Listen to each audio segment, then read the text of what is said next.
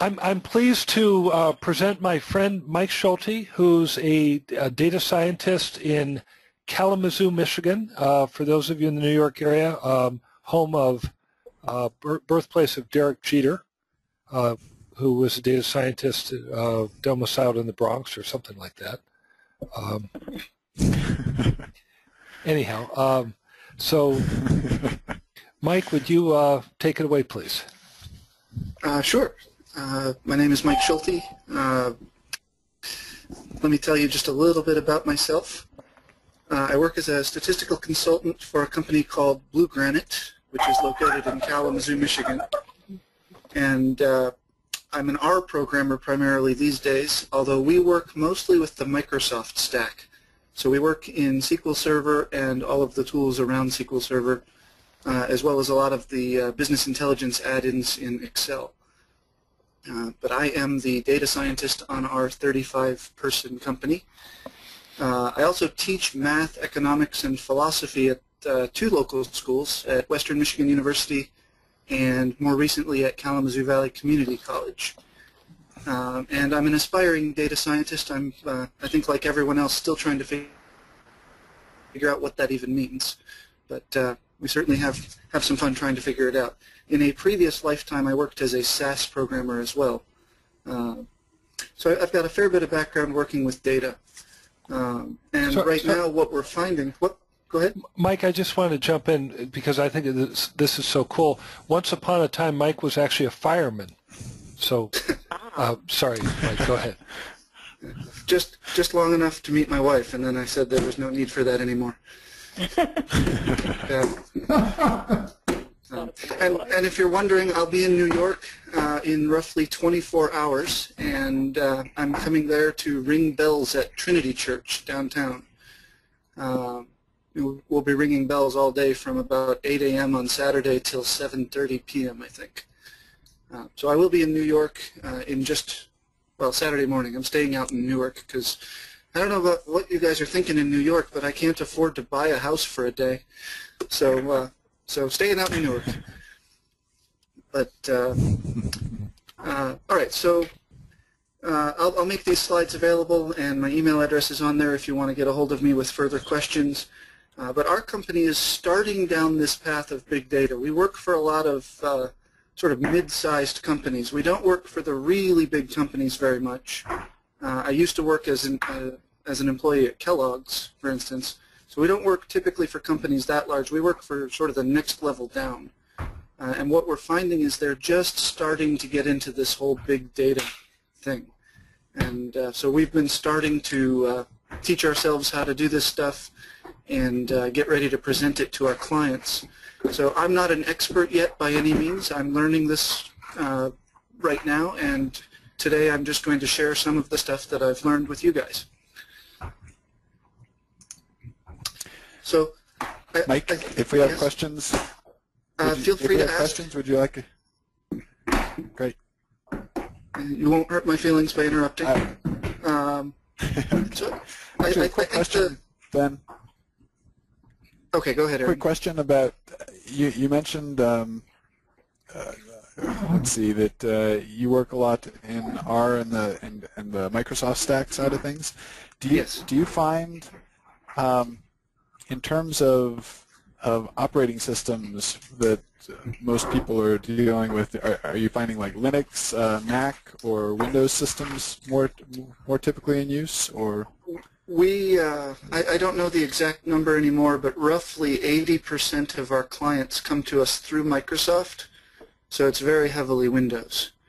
But that, again, that's mostly a product of who our clients are and that we've partnered with Microsoft.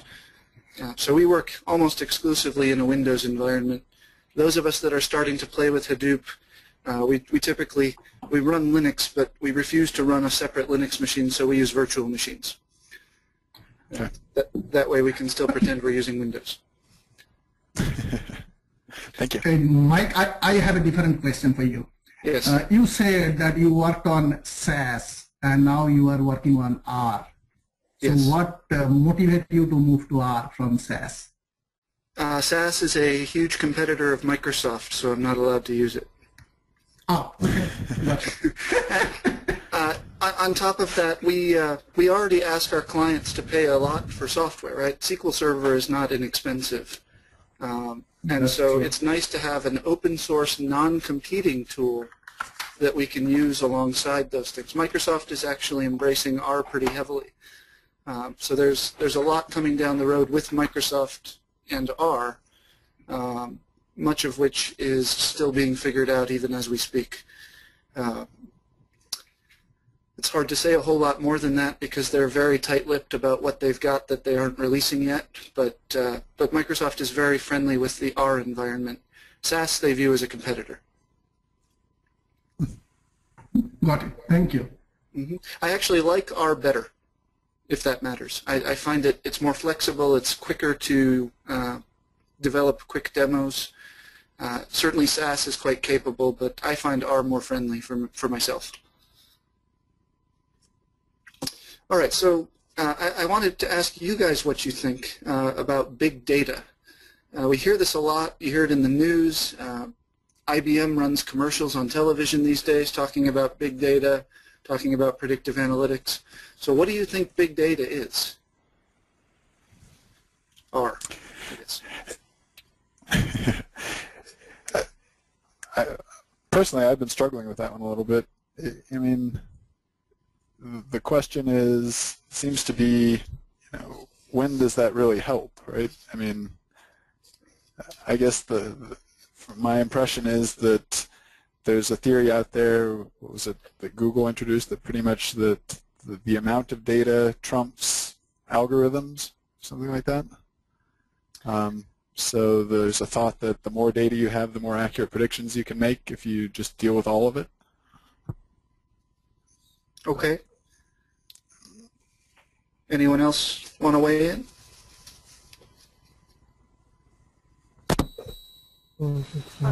I'll jump in. For me, big data is there's such a large quantity of it that the only way you could really manage it is with multiple different, for me, applications or tools in which you can extrapolate as much information as possible.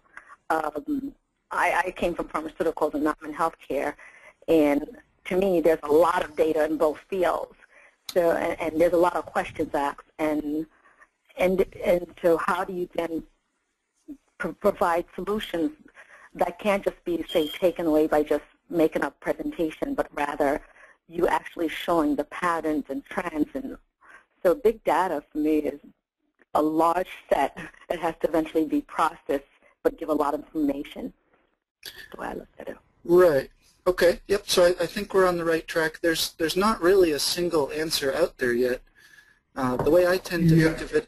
Oh, go ahead. No, you can go ahead. I was going to say that big data is a very complex data collection, as everybody said, and which is not maintainable by our so-called RDBMS.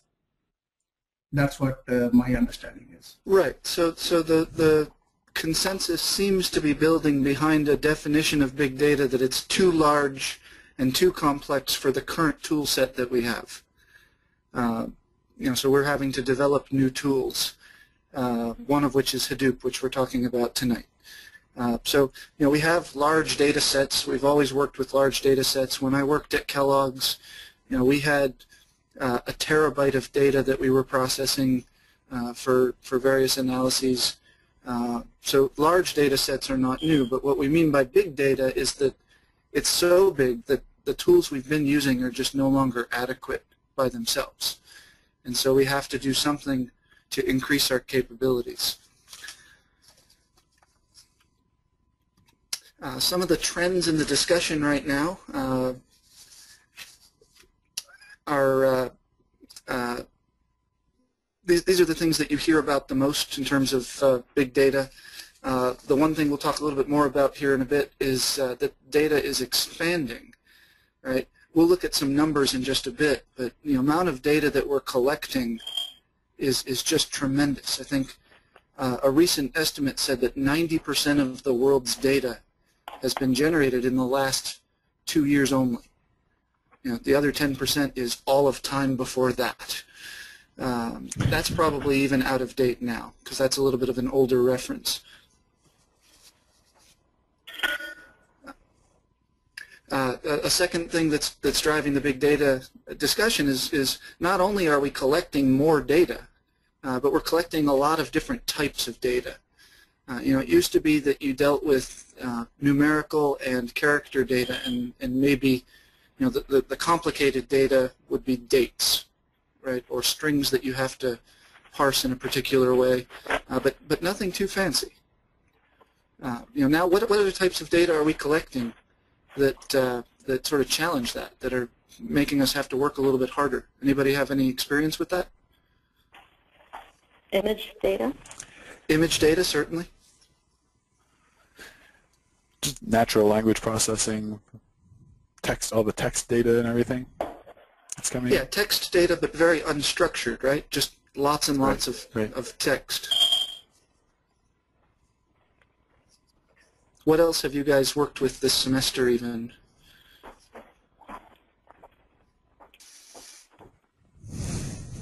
Now, I'm not supposed to ask a question I don't know the answer to, but I guess I don't know the answer to that one, right? What have you guys worked with so far this semester? Let's see. You can say social media type data that's very highly interconnected. Okay, social media data. Yeah. Social media. Have you worked at all with mapping data? Yeah, we're trying to work with that. That's a little challenging. Yeah, it certainly is. I once built a Google Maps. Don't tell my boss. I once built a Google Maps application mapping all of the letters written by René Descartes. So we put in the latitude and longitude for their origin and destination, and you could view on a map with a slider, all of the letters that he sent in a certain time period. So we're starting to see capability to do things like that. You're starting to see a lot of business intelligence tools that are capable of producing very nice maps. So you could take, for instance, you could take census data, and you could take data from a moving company, and you could combine those and create a map to show how much of the market they're capturing with their own moves. And so you look at a map, and it says in Detroit, they're performing at about 100 moves a week, and there are maybe 3,000 moves a week. So they're able to visually see that now. So we're working with a lot of different types of data. The third thing that's driving the discussion is that we're working with all of this data, and of course CEOs are not very patient. They want answers pretty quickly. So not only do we have high volumes of data, but we have to process it quickly. And so the economics of that are becoming an important factor as well. When I worked at Kellogg, I ran an analysis routinely, about once a week, that I'd click run on Friday, come in on Monday, and hope it had finished. So we're starting to try to speed that up. We're trying to be able to click run on Friday and have that answer by Friday afternoon instead of Monday. And then you hear a lot of hype about big data too. I think there are a lot of people out there that they like to say it because other people are saying it, and so you're hearing a lot of conversation as the world tries to figure out what this all means for us coming down the road. So data volumes, we do small demos with data sets that are on the scale of megabytes up to maybe a gigabyte. Laptop computers, typical data sets that I process on my laptop would be somewhere from 10 to 300 gigabytes. I think I have a 1 terabyte hard drive. When you get up into that range, 1 or 5 or 10 terabytes, you start dealing with servers. And then big data is starting to be 100 terabytes or a petabyte, really, really big data sets that most of our computers probably can't handle. So we're dealing with just increasing volumes of data. We've already talked about some of these social media data. We're doing a project right now for Western Michigan University, which deals with calling for fundraising. So we're processing a lot of the written notes that the people making the calls have recorded. Processing various legal documents, for instance, or just all sorts of data. We collect data from sensors, and we want to be able to process that. So light sensors or heat sensors or sound. And just on top of all of this, we have all of the routine data sets that we've been collecting all along, but we have more of that. Imagine how much data is generated at your local grocery store in a single day for every single purchase, right? It's just tremendous amounts of data that we didn't used to be able to work with. And some of it is structured, and some of it is unstructured, and so we have to be able to cope with both. The economics of processing all of this data is relatively straightforward. For a long time, the best way for you to handle larger data volumes was to increase the capability of your server. And to a point that works, and you can see here the purple curve indicates cost using just a single server, right, as you make it more and more capable. Initially, it's less expensive than going with what we're going to discuss today, the scale out with a massively parallel processing system. But as you go higher and higher in the data volume, the single server is no longer cost effective, right? To go from 32 gigabytes of RAM in your server to 64 costs a lot more than it costs to go from 16 to 32, right? So the cost as you try to make that one computer more and more powerful just skyrockets.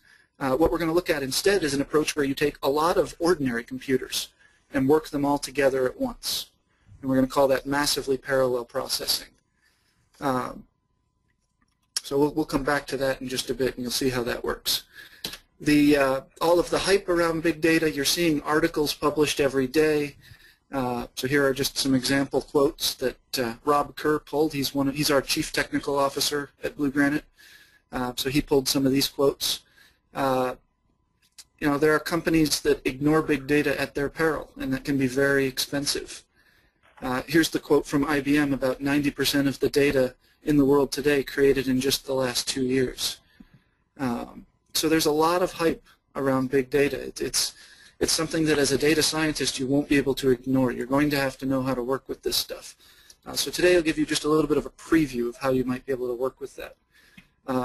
Some people are asking whether this hype is justified, but I mean, you can already see examples where companies are using it and doing very well. All you have to do the next time you want to order a book is go to Amazon.com and you'll see big data at work right off the bat. Every time you look and they say, people like you have also bought this book or that book. That's big data at work. They're one of the leaders in this industry. So I think the hype is justified. Most of the people I work with think the hype is justified. It's not just a matter of getting a larger server with more memory and more processing capability. We really do have to start looking at other approaches. So, what's driving all of this? Again, just increasing data volume, increasing data variety, and increasing data velocity, right? How fast we want to be able to process it. And there is a lot of hype around this. So let's take a break for questions at this point, just to see if there's anybody that has a question so far.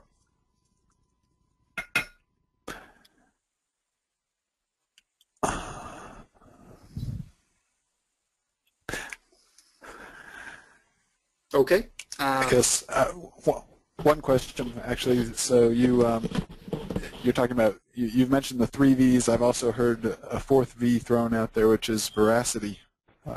How do you check that you're getting good data?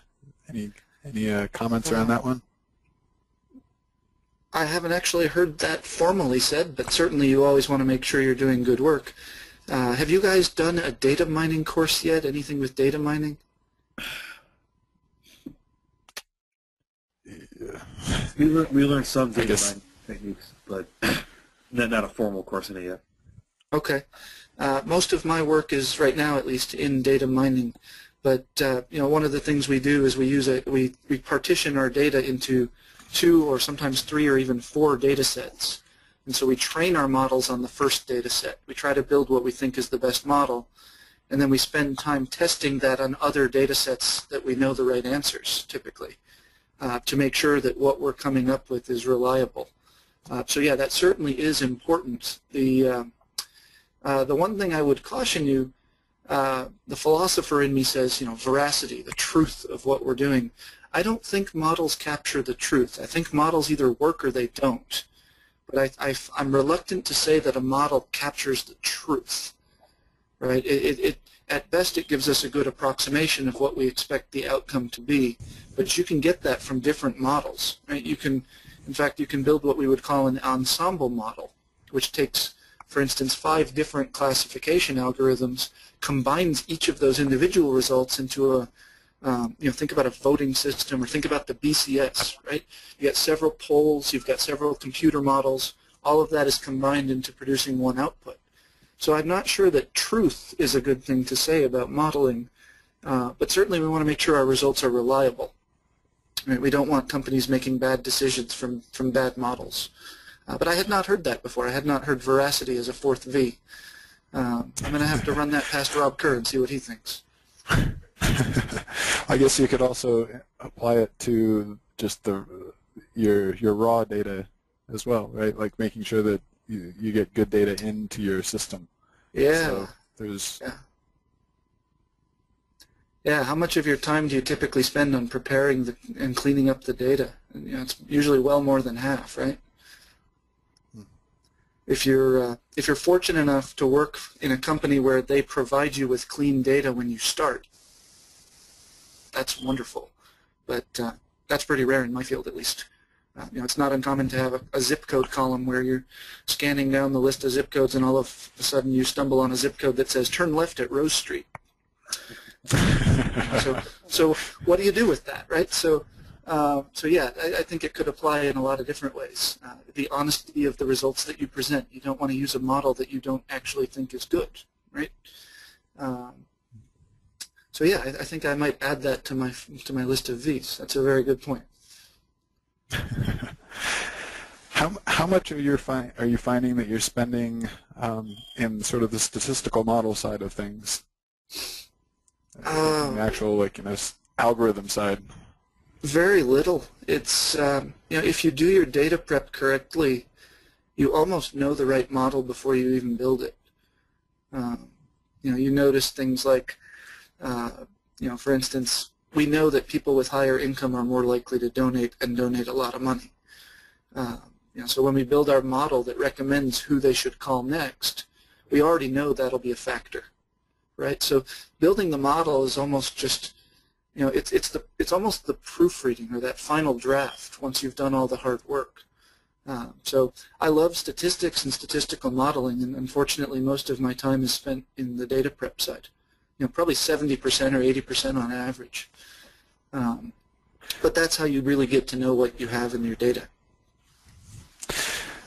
I guess, are you using machine learning techniques, or We do some clustering work and some classification work for a couple of our companies right now. We've done some forecasting. That's not really machine learning, but it's sort of grouped under the heading of predictive analytics, right? Forecasting and machine learning.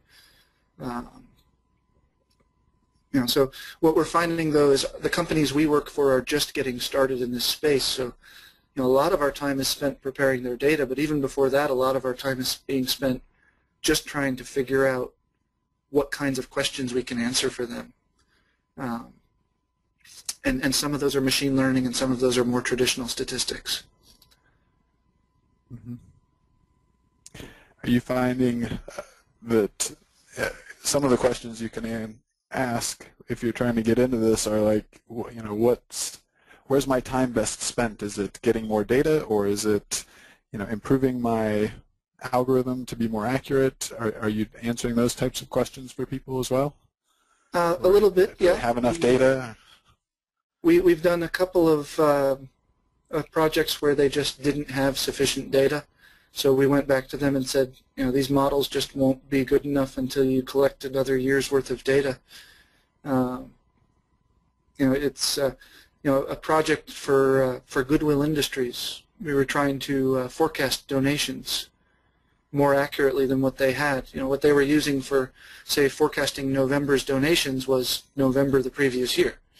And so, we were trying to do a little bit better than that, trying to build in some weather data, but they just didn't have enough data for us to build a reliable model.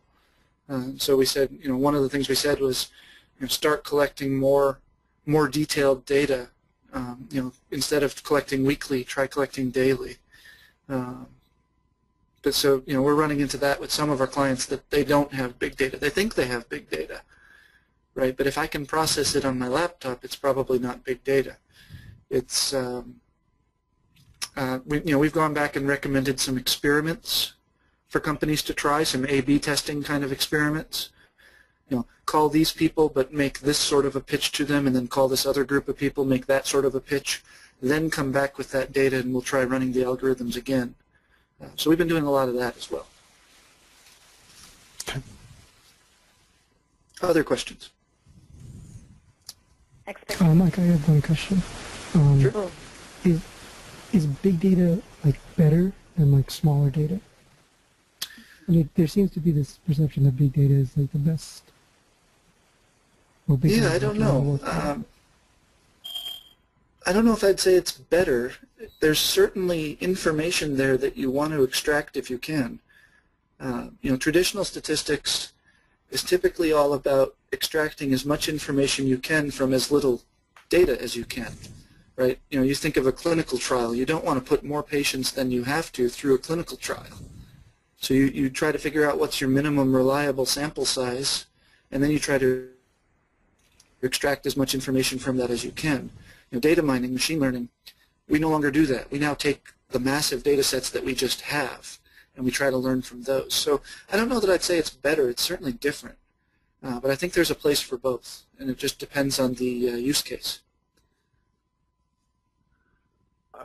Mike, how much math and statistics do you use in your work?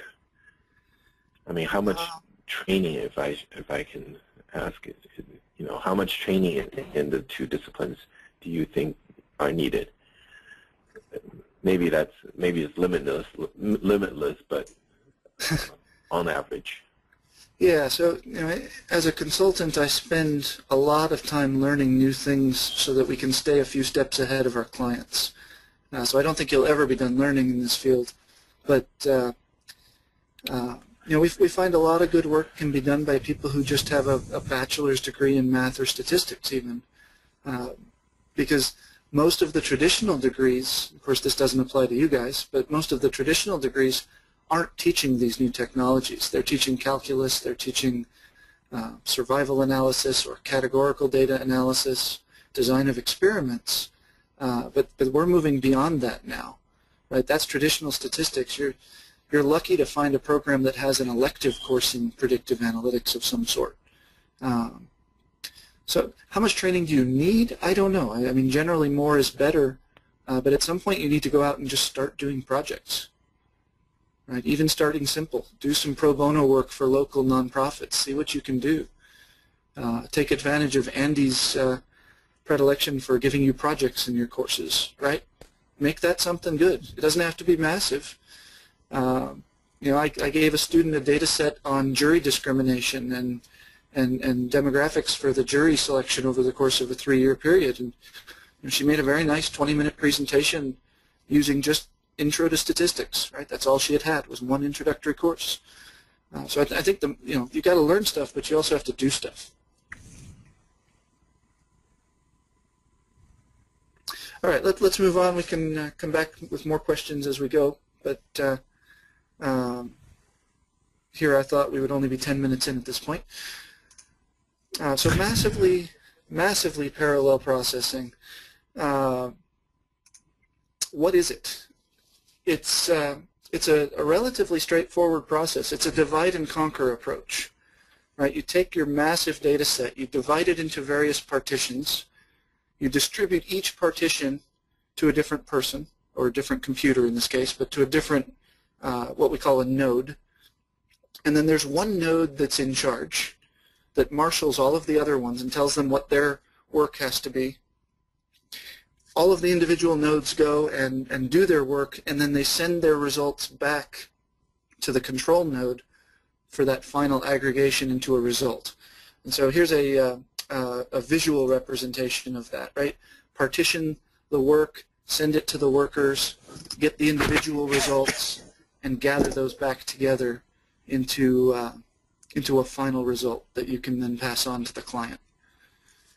So that's what massively parallel processing is about. As an example of that, there we go. You can imagine one really large 400-ton dump truck costs $5 million. It can handle 400 tons, but that's it. It doesn't scale beyond that.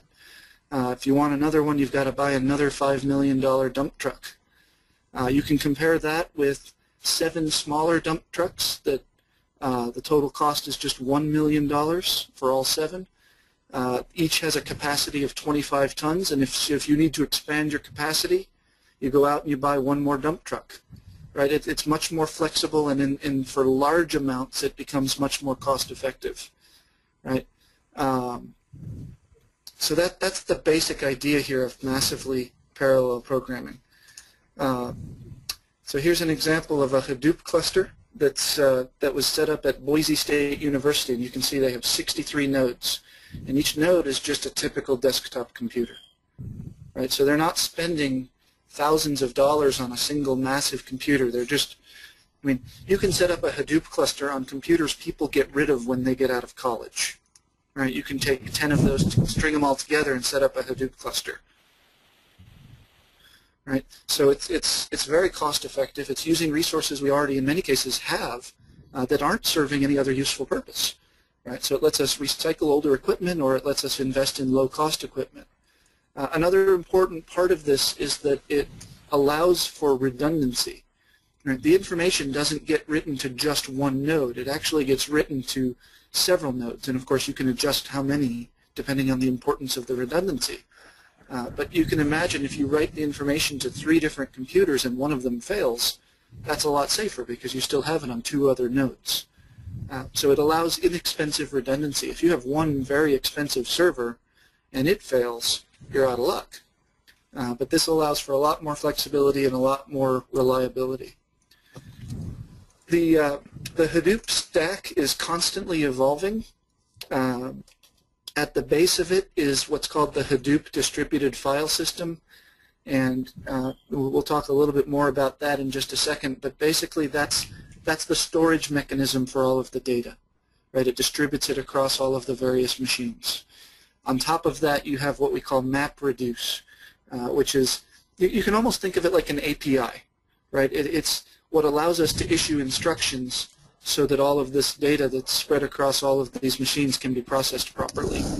And then this slide even is a year old, and it's massively out of date because there are so many more tools now on top of just those 4 for interacting with Hadoop. Hive is for SQL developers who don't want to learn something other than SQL. So it's almost a cheat.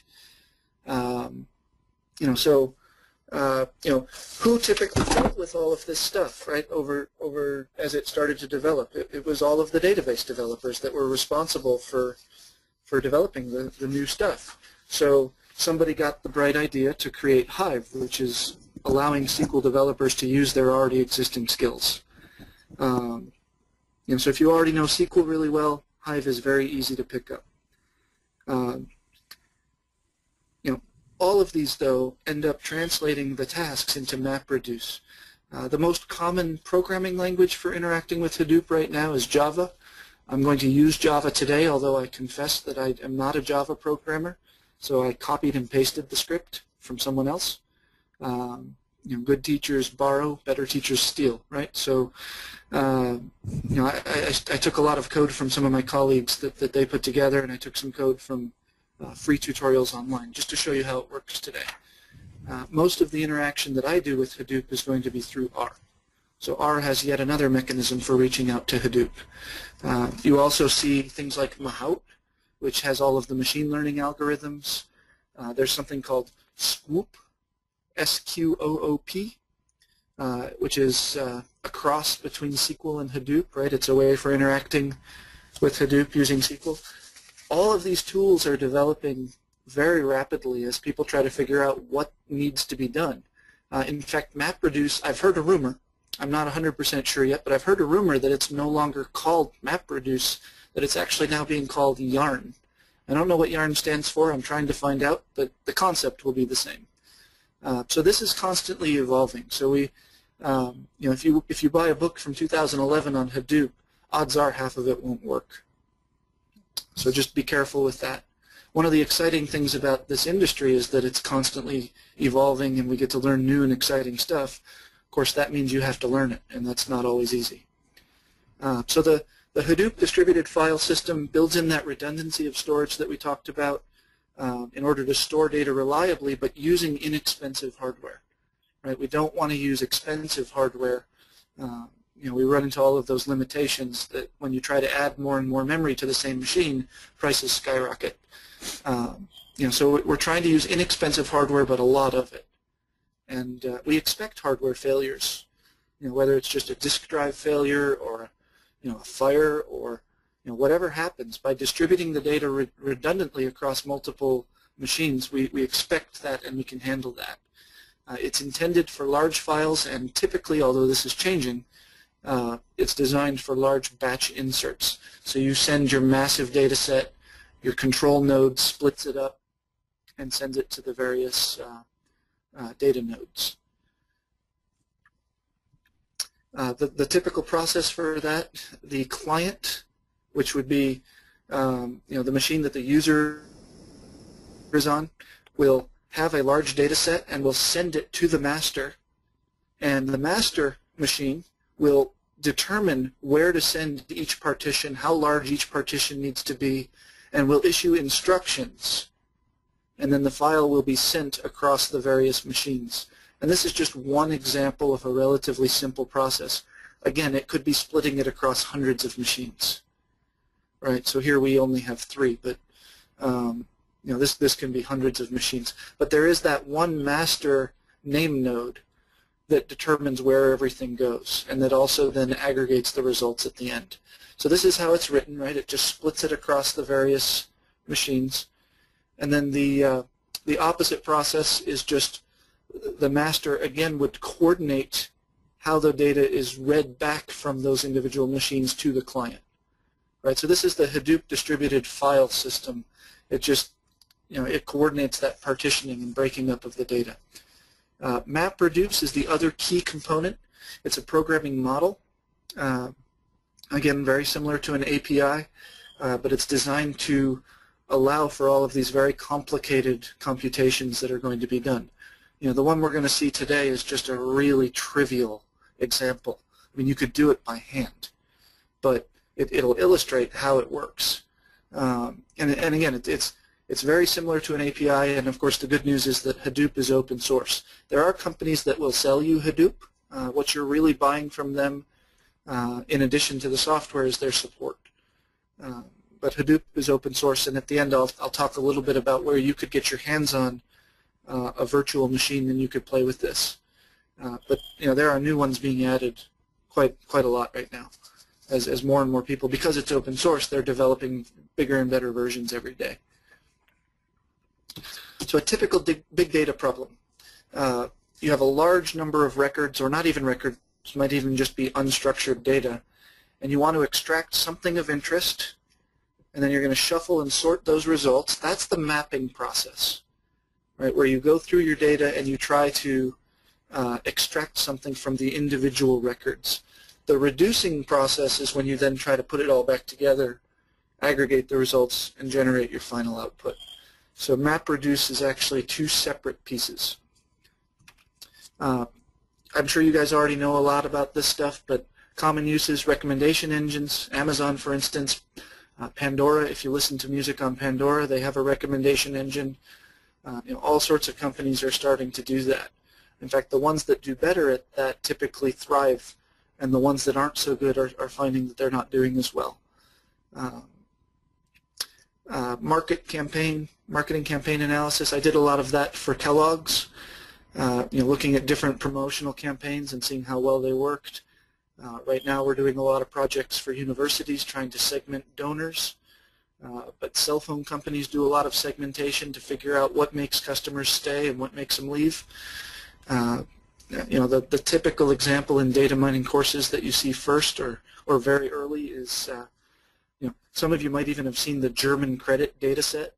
I've taken several data mining courses and workshops, and I think I've had that data set come up 7 or 8 times in different workshops.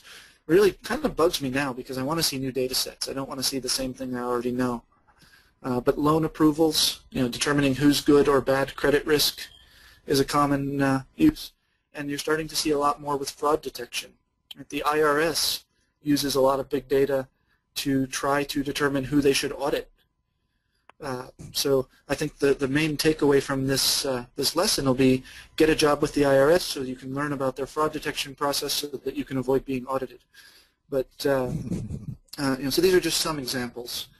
So we'll take a look here in just a second. But in case you didn't already know it, the guy who developed Hadoop, the way he decided what to name it was his son's stuffed elephant, which was named Hadoop. So that's why you'll see an elephant as the symbol for Hadoop. And that's where the name comes from. All right, again, I'll pause for questions briefly. We have about 10 minutes, which is plenty of time to show a very quick demonstration. But before that, any questions? Quick question on, so on the hardware side of things, did the machines need to be dedicated to the Hadoop, or could you potentially use extra capacity around your company kind of thing? I don't know if you're familiar with like what SETI was doing a long time ago with like a screensaver type thing. I'm willing to bet that you could do that. We don't do it. We're looking at what are called parallel data warehouses. That's where we're focusing our efforts, and they're typically dedicated. But I don't know why you couldn't have other things also running and have just some of the space dedicated on that machine. I'm not sure, though. I honestly don't know the answer to that. I believe theoretically it is possible, but since this data processing is too much CPU intensive, it is better not to do that. Right. That's what I think. Okay, yeah. I mean, and again, if it's not actually running anything, it might be okay, but I don't know. Yeah, in my experience, running Java tends to take a lot of memory, so it tends to be a memory hog. So usually you can't hear too much with other daemons. Right, yeah, we see that with SQL Server as well. We're trying to figure out how we can run both R and SQL Server. R runs entirely in memory, of course, and so SQL Server is a memory hog, so we're finding that we sometimes have to set up a separate server just for R. So I imagine Hadoop is the same way, although it probably depends how much it's being used, right? If it's only used once in a while, then certainly it doesn't seem like you should run into any problems having other stuff as well. Would it be possible to have these machines kind of come in and out of service on the cluster? It's designed for that. Cause yeah. problems? Yeah, it's designed for that redundancy and expansion as necessary. Yeah. And do you know, I mean, it sounds like Hadoop, like I said, SETI was doing something kind of like that a long time ago, right? Where they would process they'd distribute data to a bunch of different people and then aggregate that all back together.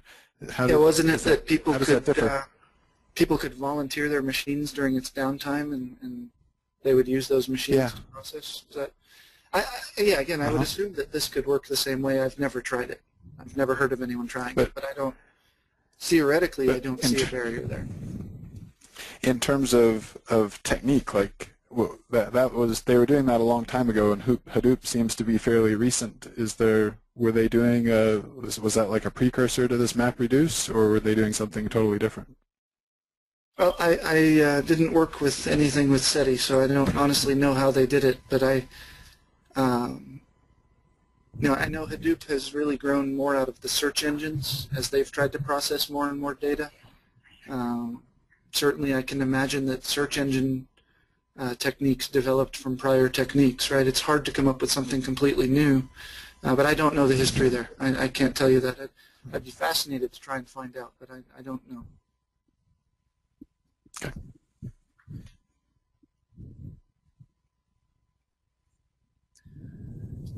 Okay, let's take a quick look. This will just take a few minutes. We'll test my typing skills just a little bit here, but again, I tend to run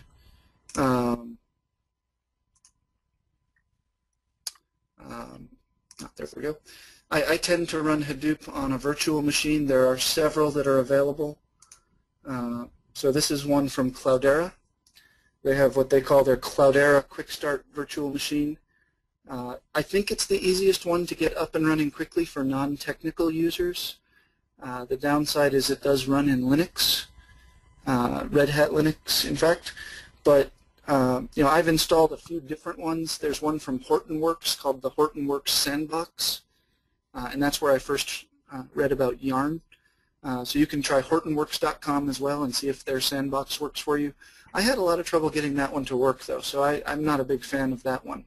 And then there are others as well. You can, let's see, I work for a Microsoft partner, so you should probably use Bing and not Google.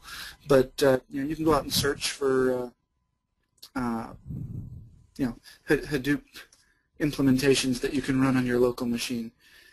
You can also, if you don't want to do that, you don't want to fuss with installing, you can look into Amazon Web Services. They have a relatively inexpensive setup for people who are just learning to develop code and test things out. It's not free, but it's relatively inexpensive. So that's another option. So what we're going to do today, as a quick demo, just a 5-minute demo, we're going to take a couple of text files that I'm going to create, and we're going to do a word count just to illustrate the process. So the very first thing I'm going to do is create just 2 raw text files, and you'll see just how long they're going to be. So Linux is not my language of choice, so bear with me if I make a few mistakes here. But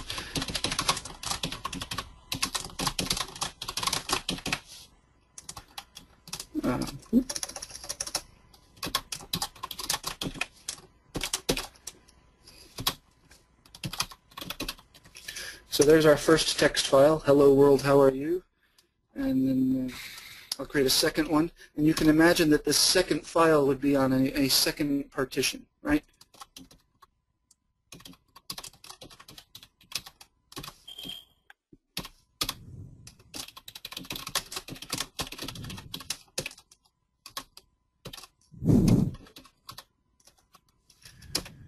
So I've created 2 text files in my local directory.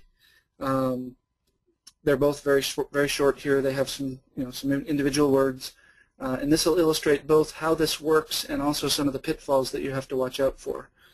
So they're in my local file system. The first thing I need to do is distribute them to the Hadoop distributed file system. So the commands that I'm about to start issuing that all start with Hadoop are very much like the Linux command structure, but they're actually Hadoop commands. So it's by design. This is all built by people who like Linux, and so they've designed it to feel very much like Linux. But what I'm going to do is put these various files into my HDFS folder that I created earlier. So this is the partitioning process. And my cluster, my Hadoop cluster will determine where these go specifically, although again, because I have only a single node on this local machine, that's not very complicated to decide. So I'm going to put them in this folder called word count /input. And that's all there is to the distribution part. I have a Java program. Actually, I'll go ahead and just show you quickly what the Java program looks like. Let's see, so it's word count Java. So somebody, not me, wrote this code, and it's just a relatively simple JavaScript. And this is the code that will actually be run by Hadoop. So I've pre-compiled this so that you guys don't have to sit here and watch me struggle to compile my code.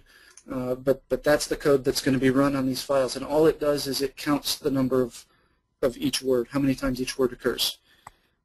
Okay, so I've put my file there. I'm going to go ahead and run that Java file, Java program. You can tell I'm a statistician. Let's see, so Hadoop jar.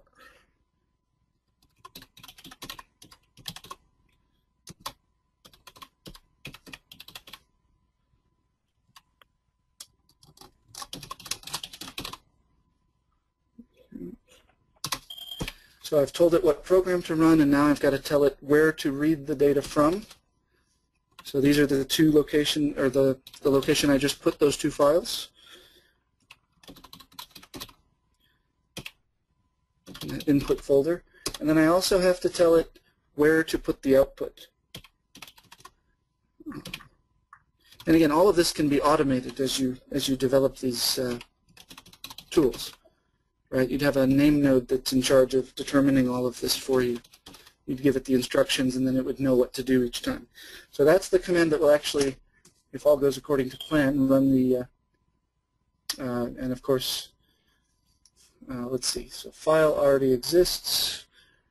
So probably what that means is I didn't remove it earlier. So I'll do that.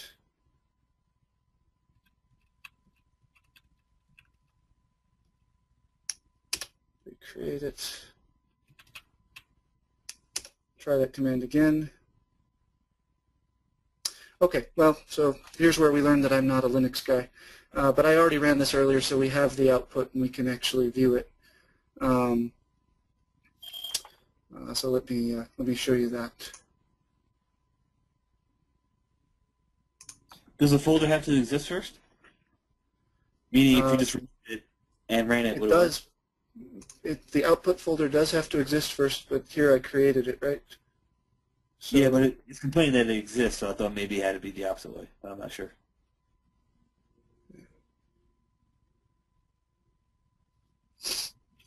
So, all right, well, we're at 8 o'clock, and I'm running into a technical glitch. So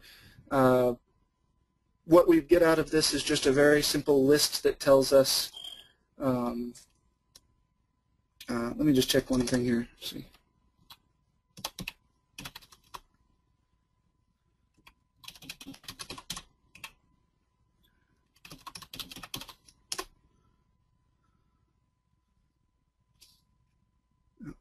Okay, so.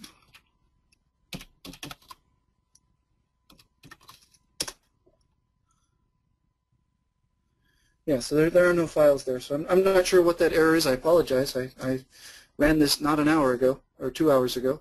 But what we would get out is just a very simple text file, and it would list the number of times each word occurs.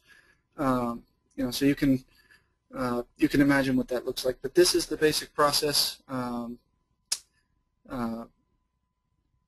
You can run all of this. So this is a Java program. Let me just mention that some of the other ways you can run this stuff, Python. Those of you that are in the bridge course in particular are learning Python. You're also learning R. That's where I've run most of this from. So you know, when I connect to Hadoop, I do so from R. You can run, you can write your own Java code if you know how to program in Java. And I'm sure there are dozens of other ways you can interact with it as well. Hive, for instance, that we talked about, Scoop can interact with it. Lots of ways can interact with this. But you know, I hope this has illustrated the process, and I'm sorry that it didn't run correctly here. Are there questions at this point? I know we're running right up at 8 o'clock here. So if I have a R program instead of Java, I can call R program? Yeah, there's a package in R that can interact with Hadoop. So you can use the methods in that package to interact with Hadoop directly. Thank you. I think it's even called R Hadoop.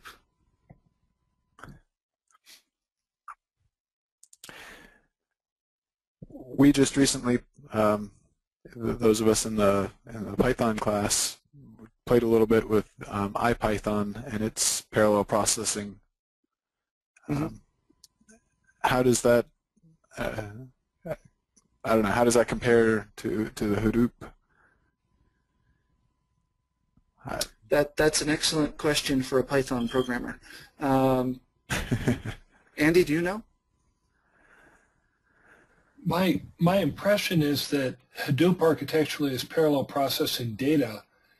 Does IPython do that too? You're talking about. I mean, I think it's more of a, you know, kick up to be able to run multiple CPUs, multiple threads at once, as opposed to having the data split up in a MapReduce format? There is a MapReduce architecture in Python, but I don't think that's what you're talking about. Or is it? That was my takeaway from the lesson, was that IPython, you're essentially starting up processes that are linked to a Python engine, and you just let those engines run in parallel. Right. So I think the one is for processes and the other is for data. Does that sound right? Yeah. Well, I know whenever I read about Hadoop, it's always emphasizing that you push the data towards the CPUs versus move the processes towards the data versus the other way around. Yeah. So you don't have to it's just transport a lot of data. Yeah. With Hadoop, you're splitting your data into, I mean, you have multiple processors hitting the data at once, whereas in IPython, I think you have multiple threads of code as opposed to data running simultaneously. Interesting. If assuming, I mean, when you guys talk about IPython, I'm assuming you're talking about IPython like the process that runs the IPython notebook, or maybe some other thing I'm less familiar with. Yeah, I mean, one of the things that we learned in the class was IPython gives you, in the interface, a way to spin up more Python engines. Yes. Which I guess correspond to processes. Yes.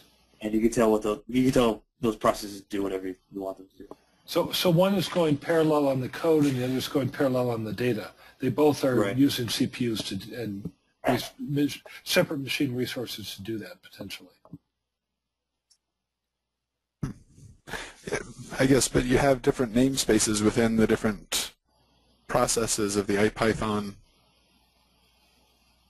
that are potentially working on different data, right? That's kind of what we did. Oh, okay. Yeah. Okay. Yeah. Yeah, and I'm sorry I wasn't there, and it's just I haven't. That may be a capability of IPython I'm not familiar with, so I guess I have to just. Yeah, I think it talked a little bit. It talked a little bit about, if I remember right. I mean, I still feel very.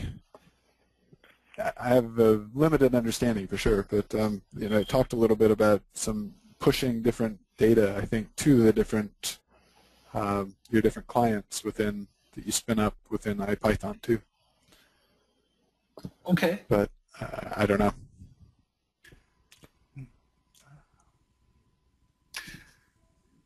So just quickly, because I know we're out of time. So one of the things, I guess, to learn as a data scientist is persistence, right? So I tried one other thing, and it seems to have worked. I guess you don't want to create the directory ahead of time. You want to let Hadoop create it for you for the output. So I deleted it and ran fine. So you can see here on the screen, these rows, it's giving progress updates for how long, or for how far along you are in each task. Right? You can see mapping 0%, reducing 0%. And then after a little bit longer, it had mapped 67% of the data, reduced 0%. And then finally it finished mapping, and then it goes ahead and reduces, you know, and provides the final output. So let's now we can take a look at the output of this. So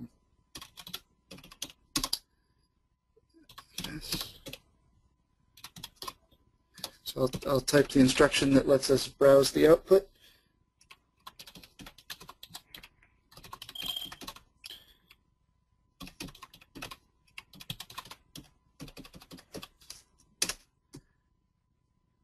And what you see there is a count of each of the words that occurs. Now, one thing I wanted to point out here, though, for the script that we ran, notice the last two words. You've got you, and then you've got you with a question mark. So you'd want to be more sophisticated, and you'd want to get rid of all the punctuation so that those got counted as the same word, right? But this is the basic idea of Hadoop. It takes those two text files. Each one might be written to a different node. Each node would then do its word count. That's the mapping process. And then it would pass those word count results back to the master. And that's where they would be aggregated, and this is the outcome of that. You see that world occurs with a comma twice. Right? So that was once in each of the two files. So that's a basic basic map reduce task.